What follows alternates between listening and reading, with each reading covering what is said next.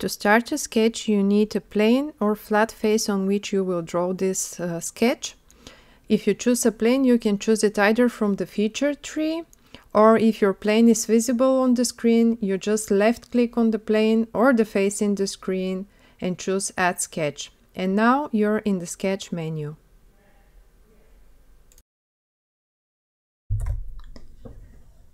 When you choose Insert Line, you will see 4 base orientations.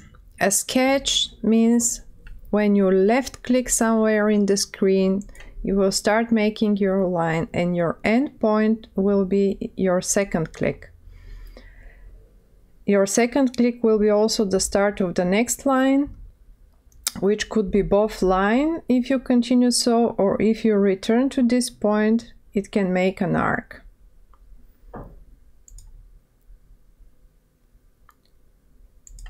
To stop making lines, either you should close the contour and it will stop, or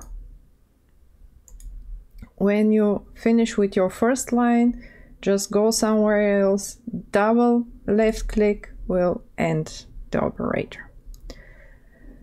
The next orientation is horizontal. When you click on horizontal, you have also parameters as length. The same you have for vertical.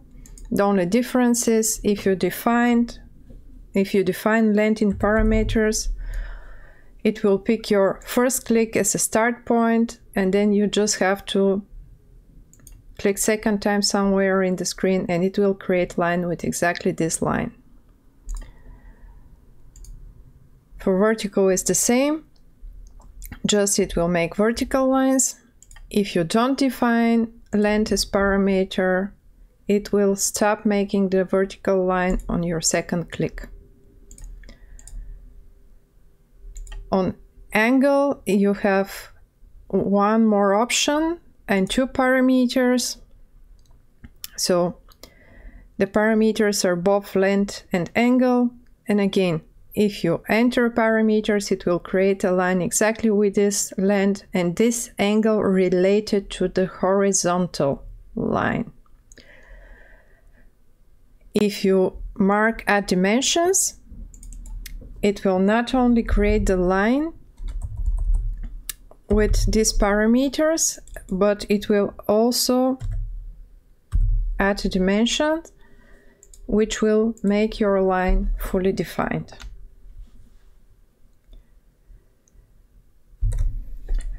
Once you have your base sketch ready, if it's not fully defined with dimensions, you can pick a point and drag around, or you can pick a line or an arc. When you pick a line, you will see also options here.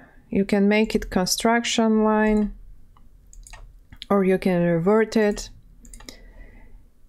You will see also some additional parameters as the start and end points of the line, length, angle. Of course, you can define this from the screen here, but if you do so, afterwards you can still drag and drop it around. You have some relations here, horizontal, vertical, and fix. If you add a horizontal relation, it will make your line horizontal. If you make it vertical, of course it will make it vertical. If you choose fix, it will fix the orientation of the line, not its length. If you want to fix the length of the line without adding dimension, you have to click on the end point and fix the end points instead.